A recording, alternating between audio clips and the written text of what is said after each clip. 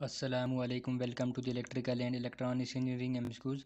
आज की वीडियो में हम कंट्रोल सिस्टम से रिलेटेड इंपॉर्टेंट क्वेश्चन को डिस्कस करेंगे। ये टॉप मोस्ट 40 क्वेश्चन है कंट्रोल सिस्टम के। ये ज़्यादातर एग्जाम में इस तरह के क्वेश्चन आ जाते हैं।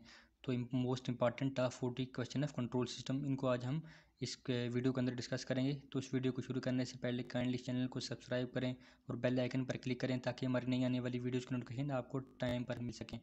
तो आज का हमारा फर्स्ट क्वेश्चन है the circuit below in a figure. तो हमारे पास एक फिगर है, इसमें हमें एक सर्किट दिया हुआ है। तो उसने ये क्वेश्चन पूछा है कि ये किस चीज़ का सर्किट है।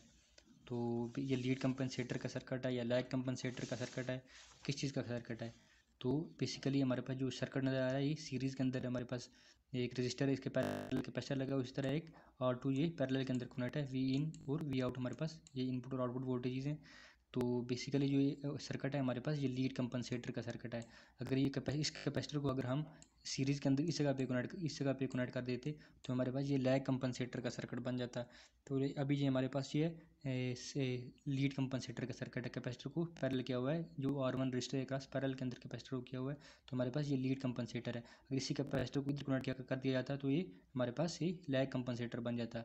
तो इसका जो राइट आंसर बनता है हमारे पास जो है lead compensator. Option A is the right answer. The circuit is a lead compensator circuit. तो option A is the right answer. तो नेक्स्ट क्वेश्चन की तरफ चलते हैं। If a transfer function of a system is, एक system का transfer function 1/TF divide +1, then the steady state error to the unit step input.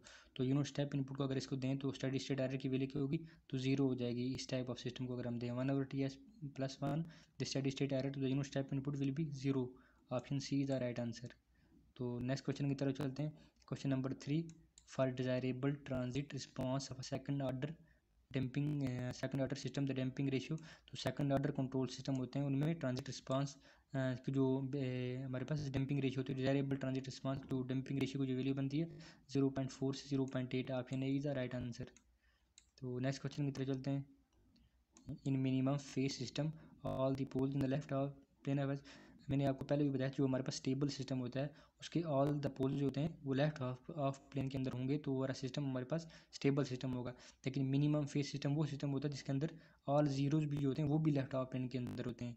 तो इस type of system को मिनिमम फेज सिस्टम कहते हैं। तो मिनिमम फेज सिस्टम वो system है जिसके अंदर जो पोल्स होंगे, सिस्टम उस टाइम मिनिमम सिस्टम होगा। मिनिमम फेज सिस्टम उस टाइम होगा हमारे पास कोई भी सिस्टम जब हमारे all the poles in zero lies in the left of plane of S. तो मिनिमम फेज सिस्टम के अंदर हमारे पास जो जीरोज होते हैं वो भी लेफ्ट ऑफ प्लेन की तरफ आ जाते हैं। तो all the zeros lie in the left of plane, ये स्टेटमेंट हमारे पास करेक्ट है। तो option B is the right answer. तो क्वेश्चन नंबर 5 की तरफ जाते हैं। द फर्स्ट कॉलम, ये हमारे पास राउथ थ्योरी की जो फर्स्ट कॉलम हमें गिवन है। तो राउथ कॉलम के बारे में राउथ स्टेबिलिटी मेथड के बारे में मैं ऑलरेडी वीडियो बना चुका हूँ, तो उस वीडियो को आप देख सकते हैं। तो राउथ एरे के मुताबिक सिस्टम उस टाइम स्टेबल होता है जो all the element in the first of the column of the राउथ array must be positive, otherwise the system is side to the unstable system. System की स्टेबिलिटी की कंडीशन ये है कि जो फर्स्ट कॉलम है राउथ एरे का उसकी जितनी वैल्यूज हैं वो सारी पॉजिटिव होनी चाहिए, तो तब ही सिस्टम हमारे पास स्टेबल होगा। अदरवाइज सिस्टम जो है हमारे पास अनस्टेबल सिस्टम होगा। तो इसमें एक एलिमेंट ये नेगेटिव है, इसका मतलब है सिस्टम तो हमें पता लगा कि अनस्टेबल है। अब हमने इसमें बताना है कितने पोल जो हैं वो right half plane left half plane of ऐसे हैं, तो कितने पोल है इसमें हमने ये चीज़ें बतानी है। तो इसका मतलब है, तो इसमें जो बेसिकली जो उसने पोल पूछा है right half plane F S का उसने पूछा है हमारे पास। तो कितने पोल जो हैं वो corresponding to the right half plane F S हमारे पास जो बन रहे हैं। तो इसका मतलब है यहाँ पर राइट हाफ प्लेन और एच एस, इसका मतलब है राइट हाफ प्लेन का उसने पूछा और एच एस। तो राइट हाफ प्लेन का उसने पूछा कितने plane right half plane F S में एग्जिस्ट कर रहे हैं। तो इसका मतलब है जो इधर से इधर तक हमारे पास एक मरतबा साइन चेंज हुआ है, इधर से फिर इधर से लेकर -1/3 से लेकर ये हमारे पास दूसरी मरतबा साइन हुआ है, ये 1 ये बेसिकल 2। तो इसका मतलब हमारे पास 2 बार साइन चेंज हुआ है और सिस्टम अनस्टेबल है। 2 पोल जो है इसके right half plane F S में। तो इसका मतलब ऑप्शन ए इसका राइट आंसर बनता है। 2 poles lie in the right half plane F S. Next question की तरफ चलते हैं। क्वेश्चन नंबर 6 है the current rating of DC taco generator usually small. Option A is the right answer. तो next question हमारे पास question number 7, by equating the dominator of transformation is equal to 0। तो हमारे पास कोई भी ट्रांसफर फंक्शन हो S-1 या S-1 कर लेते हैं, इधर S-1 यहाँ पर S है हमारे पास। कोई भी ट्रांसफर फंक्शन हो उसके डिनोमिनेटर को हम 0 के इक्वल पुट कर देते हैं। तो S-1 को इक्वल टू 0 करेंगे, इसका मतलब है इज इक्वल टू 0। जो S की हमारे पास जो वैल्यू आ रही है S is equal to the -1 आ जाएगा। और S इज इक्वल टू 0 एक पोल या 0 पे बन रहा है, एक माइनस पे बन रहा है। तो इसका मतलब ये +1 आ जाएगा यहाँ पर। एक पोल +1 पे बन रहा है और एक पोल 0 के ऊपर बन रहा है। इसका मतलब है by equating the denominator of transfer function of 0 तो हम we obtain the poles. Option A is the right answer. तो लोकेशन ऑफ पोल्स हमें पता लग जाती है। क्वेश्चन नंबर 8 है the gain margin of first order system is. तो gain margin of the first order system क्या होता है? ऑप्शन डी इनफाइनाइट होता है। तो फर्स्ट ऑर्डर सिस्टम होते हैं उनको गेन मार्जिन होता है इनफाइनाइट होता है। क्वेश्चन नंबर 9 है the frequency response mean transit response of a system to the sinusoidal input. तो इसमें जो राइट आंसर बनता है option A is the right answer. Question number 10 है हमारे पास the maximum overshoot is a function of the. जो maximum overshoot है ये क्वेश्चन कई बार पेपर के अंदर आ चुका है। तो मैक्सिमम ओवरशूट जो है वो डंपिंग रेशियो और नेचुरल फ्रीक्वेंसी दोनों के ऊपर डिपेंड करता है। Is function of the dumping ratio and natural frequency of operation. Option C is the right answer both A and B. तो क्वेश्चन नंबर 11 है a system is called absolutely stable in oscillation set up to in the state are damp out. Option A is absolutely stable system होगा the system should be the damp out. Option A is the right answer. तो ये question number 11 था। Question number 12 की तरफ जाते हैं। According to routes criterion the characteristic equation. हमारे पास एक कैरेक्टरिस्टिक इक्वेशन गिवन है। तो राउट्स क्राइटेरिया के बारे में ऑलरेडी वीडियोस बना चुका हूँ। तो उसके थ्रू आपने इसकी स्टेबिलिटी को फाइंड करना है। तो ये हमारे पास सिस्टम जो बन रहा है अनस्टेबल सिस्टम बन रहा है क्योंकि इसका जो राउट थ्योरी का जो फर्स्ट कॉलम है उसमें कोई ना कोई नेगेटिव इसमें वैल्यूज़ आ रही हैं, इसलिए ये अनस्टेबल सिस्टम है। तो option A is the right answer. Question number 13 है द सिस्टम जनरली प्रेफर्ड। हमारे पास critical damped system, over damped system और अंडर डैम्ड सिस्टम होते हैं। जो सिस्टम ज़्यादातर नॉर्मली प्रेफर किए जाते हैं वो अंडर डैम्ड सिस्टम किया जाता है, आपको प्रेफर किया जाता है। Option A the right answer. तो क्वेश्चन नंबर 14 है हमारे पास इन root locus analysis the break away and break in points lie in the real axis either in the lie in the real और अकर इन द कम्प्लेक्स कंजुगेट। तो इस question में जो right answer बनता है option B is the right answer. Question number 15 की तरफ चलते हैं। The face angle characteristic in figure. हमारे पास एक फिगर है फेस एंगल कैरेक्टरिस्टिक्स का उसने पूछा है। तो हमारे पास ये transport lag option B is the right answer. इस फिगर फर्स्ट ट्रांसपोर्ट लैग के लिए हमारे पास ये figure option B is the right answer. तो क्वेश्चन नंबर 16 है with the feedback system the system sensitivity. तो फीडबैक की वजह से सिस्टम की स्टेबिलिटी इंक्रीज होती है, गेन रिड्यूस होता है और सेंसिटिविटी भी हमारे पास डिक्रीज हो जाती है। तो option A is the right answer. Question number 17 if the overshoot is excessive then the dumping ratio is less than 4। तो ओवरशूट जब भी एक्सेसिव होगा तो डंपिंग रेशियो लेस देन 4 होगी। Option B is the right answer. तो question number 18 है हमारे पास in control system the word controller include the. तो error detector and feedback element and control element error detector and.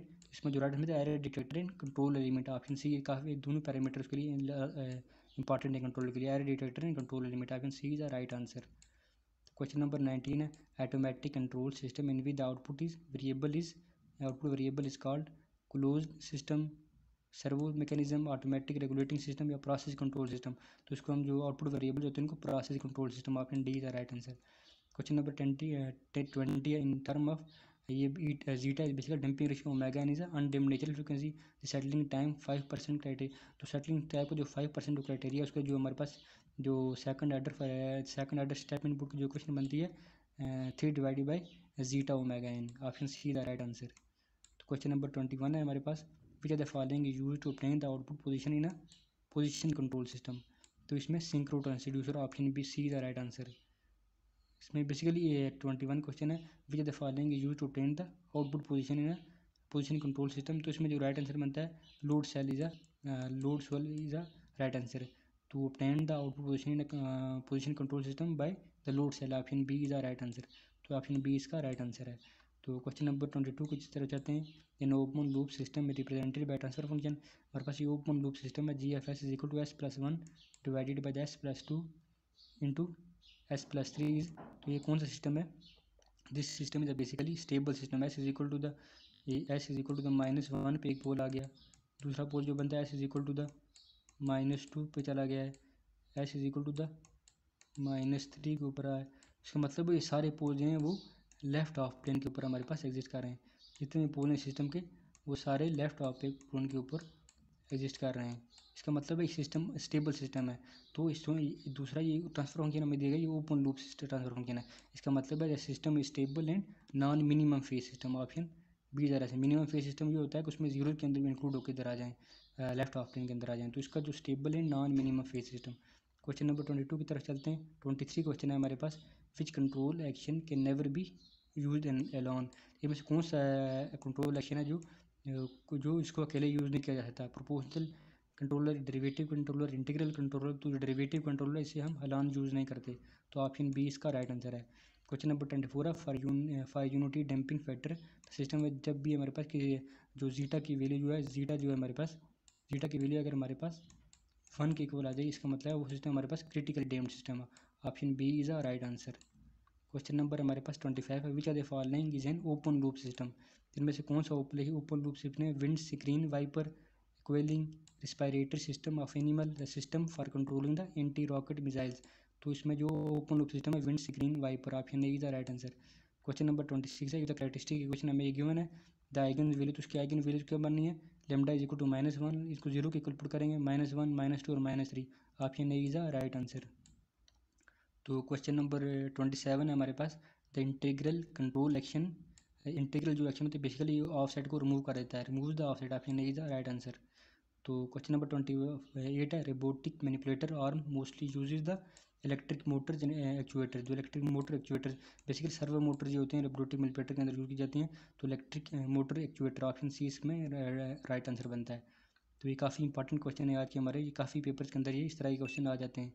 तो question number 29 है, for second order system हमारे पास जो dumping ratio की value less than 1 greater than 0, the angle with which poles make the negative real axis, तो इसमें जो right answer बनता है option B is the right answer, cause inverse of zeta, zeta या फिर डंपिंग रेशियो। तो question number 30 है, if the feedback is introduce in system the transit response, the feedback system के अंदर जब भी कहते हैं फीडबैक को, तो ट्रांजिट रिस्पांस जो है बेसिकली वो डिकेज बहुत जल्दी फास्ट डिकेज होती है, डिकेज मोर क्विकली या decays very fast, option B is the right answer. Question number 31 है, in control system the output of sensor usually है, तो ये analogue electrical signal, digital electrical signal, mechanical signal, ये analogue और digital दोनों हो सकती है, option D is the right answer. Question number 32 है, which are the following option is correct about the signal flow graph, तो सिग्नल फ्लो ग्राफ के बारे में ये लीनियर सिस्टम के ऊपर अप्लाई किया जाता है, तो option A is the right answer. Transfer function of control system depends on, तो ट्रांसफर फंक्शन होता है कंट्रोल सिस्टम का, वो किस पर डिपेंड करता है? Nature of the output, nature of the input, तो इस system parameters alone, option C is the right answer. ये भी कई बार क्वेश्चन के अंदर ये आ चुका है एग्जाम के अंदर। तो क्वेश्चन नंबर 34 है, which are the following is an example of open loop system, इनमें से कौन सी जो ओपन लूप सिस्टम की एग्जांपल है? House hold refrigerator, respiratory system of animal, execution of program by the computer, तो option C is the right answer, how execution of the programme by the computer is an example of the open loop system. Question number 35 है, 35 हमारे पास, digital inputs are present, तो कितनी digital होती हैं? तो 16 digital inputs are basically present in PLCs, option be the right answer. Question number 36 है, find out the transfer function for the close loop control system, हमारे पास ये क्लोज लूप ट्रांसफर फंक्शन किस्म है, तो नेगेटिव फीडबैक है इसका मतलब है, तो हमारे पास GFS divided by 1 plus GFS into HFS, अगर यहाँ पे प्लस होता है तो इधर हम नेगेटिव साइन देते, तो इसमें जो राइट आंसर है option A is right answer, तो ऑप्शन ए इस क्वेश्चन का राइट आंसर बनता है। क्वेश्चन नंबर 37 है, the figure shown in the pole zero plot the transfer function, हमारे पास एक ट्रांसफर फंक्शन का पोल या पोल्स की वैल्यू हमने उसमें हमें ये हमें एस प्लेन के अंदर हमें पोल्स की वैल्यू गुजरा है, पोल की जो वैल्यू ए है बेसिकली ए, तो ये माइनस ए है इस जगह पे हमारे पास, तो इसका मतलब है ये इसका जो ट्रांसफर फंक्शन बनता है 1/s प्लस ए, तो 1/s प्लस ए को जब जीरो के इक्वल पुट करेंगे, ए is equal to the zero करेंगे, तो S is equal to the minus ए के ऊपर इसका पोल आ जाएगा, तो माइनस ए के ऊपर इसका पोल 1/s plus A, option D is the right answer. Question number 39 has compared to the closed loop system, an open loop system is more stable as well as more accurate, less stable and as well as less accurate, तो open loop system is a more stable but less accurate, तो बहुत less accurate होता है क्योंकि उसके अंदर feedback present नहीं होता, तो ऑप्शन सी इसके अंदर राइट आंसर बनता है, तो ये लेस एक्यूरेट होता है, बस स्टेबल ओपन लूप सिस्टम ज़्यादा स्टेबल होता है क्लोज लूप सिस्टम से, बट लेस एक्यूरेट। तो क्वेश्चन नंबर 39 है, सिस्टम ट्रांसफर फंक्शन, तो हमें सिस्टम का ट्रांसफर फंक्शन हमें गिवन है, तो इसके जो पोल आ जाएंगे एस इज इक्वल टू -2 और एस इक्वल टू द 3 पे ऊपर मानना है, तो सिस्टम अनस्टेबल है, एक पूरा राइट ऑप्शन की तरफ जा रहा है, तो then the lies in the S is equal to the -2, S is equal to the -2 और S is equal to 3, option D is the right answer, option D इसका राइट आंसर बनता है।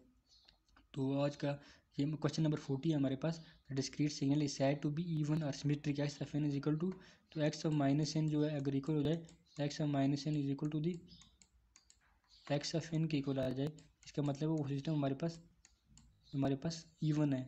इसी तरह अगर x of minus N will be equal to the x of minus is equal to the minus x of minus N के equal आ जाए तो ये ऑड फंक्शन बन जाएगा। ये बेसिकली हमारे पास ऑड फंक्शन बन जाएगा। ये हमारे पास इवन फंक्शन है, तो x of an option A is the right answer. Question number 41, a signal is an energy signal when the signal है, तो हमारे पास एनर्जी सिग्नल उस टाइम एनर्जी सिग्नल होगा तो जब भी उसके the signal has finite average energy. तो सिग्नल है is an energy signal when the signal has finite average energy. तो इसी तरह अगर सिग्नल पावर सिग्नल का पूछा होता है उसने, तो यहाँ पर अगर पावर सिग्नल का अगर उसने पूछा होता a signal is a power signal when it has the finite average power, तो इसमें फाइनाइट एवरेज एनर्जी सिग्नल का पूछना है, तो finite average energy option finite average energy option B is the right answer. तो फाइनाइट एवरेज एनर्जी का कहा है, तो ऑप्शन बी इस क्वेश्चन का राइट आंसर है। तो आज की हमारी वीडियो इतनी थी। काइंडली अगर अभी तक आपने हमारे इस चैनल को सब्सक्राइब नहीं किया, इसको सब्सक्राइब करें और बेल आइकन पर क्लिक करें ताकि हमारी नई आने वाली वीडियोज़ की नोटिफिकेशन आपको टाइम पर मिल सके। Thank you so much.